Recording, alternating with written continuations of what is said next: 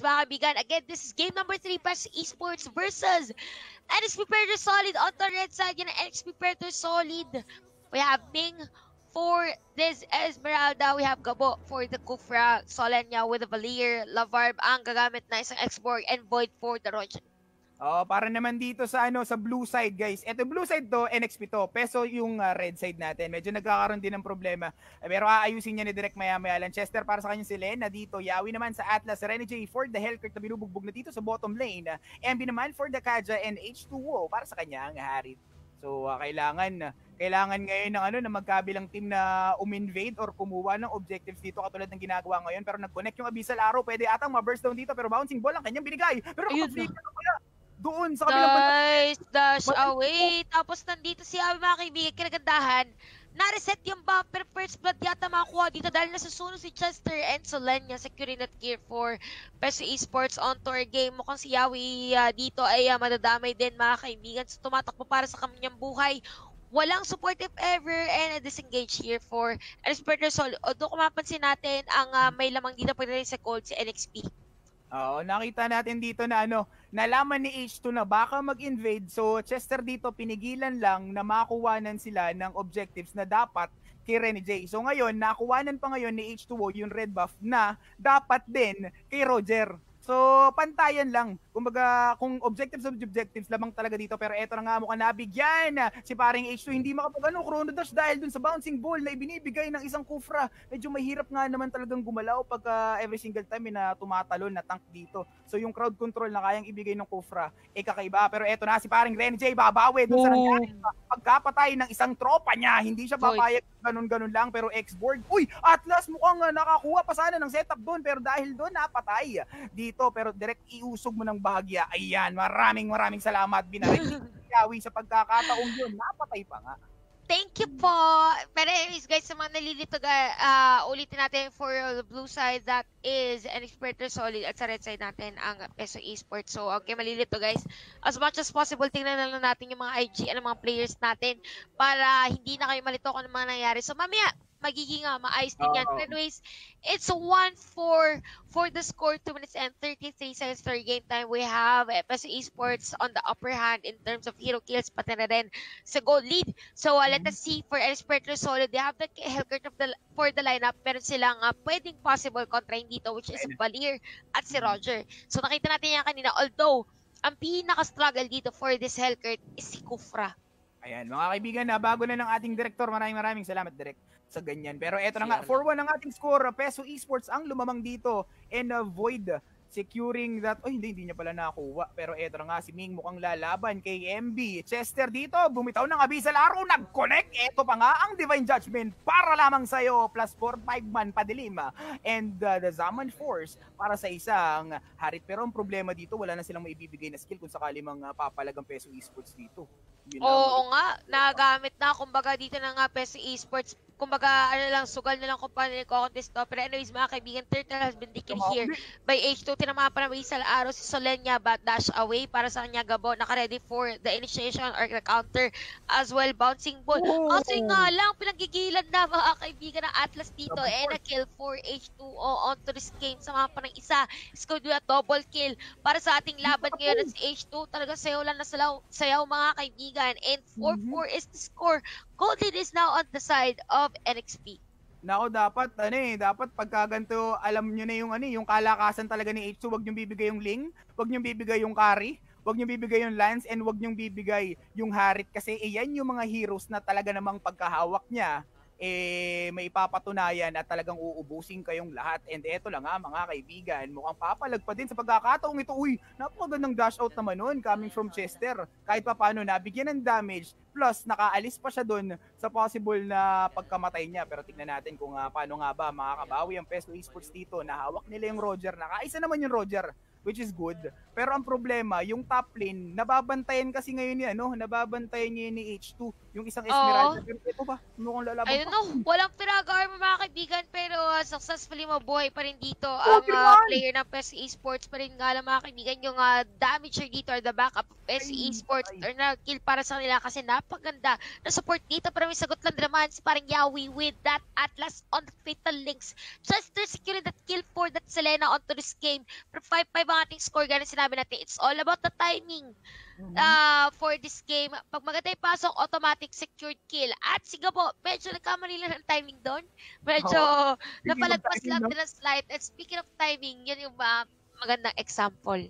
Pero eto na nga mga kaibigan, direct sa middle lane kay Harit mo itutok at ayun na nga, napatay pa nga din dito pero hindi pa tapos ang laban. Tatakbong mayaman si paring boy daw. Uy, medyo masakit nga yung damage, talaga namang kurot na nanonood by ate mong Chantel 2020. Pero eto na nga mga kaibigan, ang turtle. Tignan natin kung sinong pwedeng kumuha. Open din ang blue buff. Renny J sinisimula na, Chester naman ang babraso ng bahagya. Tinamaan Abyssal Arrow with Abyssal Trap pero merong Firaga armor dito sila Barb. Kaya medyo nabubuhay at nabubuhay pa. Pero halos lahat ng objectives hawak ngayon ng NXP Predator Solid. Grabe, 6-5 ba kaibigan, plus NXP taking this third objective against Peso Esports. Gaya na sinabi natin, the more na hindi nabibigyan dito ng form or the more na hindi nakapag-rotate na Roger, mas nahihirapan yung Peso Esports. Pero yung mga kaibigan naman na araw dito talagang ginamit na lahat. And that is going to be unstoppable here for H2 on this game. Another Abyssal Arrow ang binabatoy Nawi with this fatal links. Napakagandang pasok nun, men. Talaga saktong-sakto. And another kill for NXP on this game. Grabe yung ginawa nila dito, tutok bombit. Alam mo yung kumbaga sa Jonas, tutok bombit yung kanilang ginawa eh. Tinamaan na naman sa laro with Abyssal Trap ang naibigay, pero H2, nagbibigay lang din naman ng damage na tanggalan ng Immortality. Yawi naman for the backup. Medyo malakas si Yawi talaga ngayon dahil nandiyan si Anding eh. So shoutout sa mga tropa nating nanonood dyan and shoutout din sa team YouTube and sa team Facebook natin. Oo, yan. Shoutout sa inyo lahat guys na nanonood dyan. Huwag niyo kakalimutan.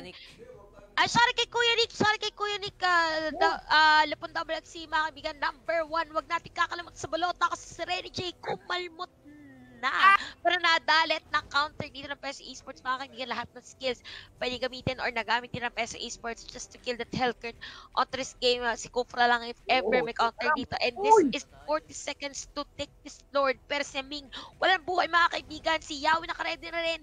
Secure that kill for NXP. Bes, nakita mo, kung kanina, Jolene yung pinag-usapan natin, ngayon text naman, pinektusan. Pagkakuwang-kuwa ng pagkakuha niya ng Divine Judgment, dinala sa Abyssal Arrow, ayun.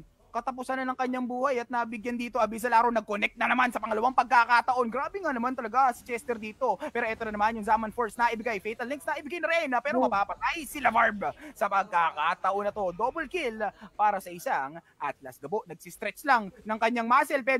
Medyo napalayo ng bahagya. Medyo malalim si H2 pero papalag din naman laban sa akat. Oh my God! Flicker in! Na-flicker out pero may flicker in at nahuli doon si Valier. Mga Besiwap, 14-6 ang ating score. I think check onto this 8-minute game. We have the top farmer here which is 5.5k gold for this Harit. After this Calamity Reaper, it's going to be the Holy Crystal for this Harit of NXP Predator Solid. Unlike for Peso Esports, it's going to be the X-Borg with 4.1k gold.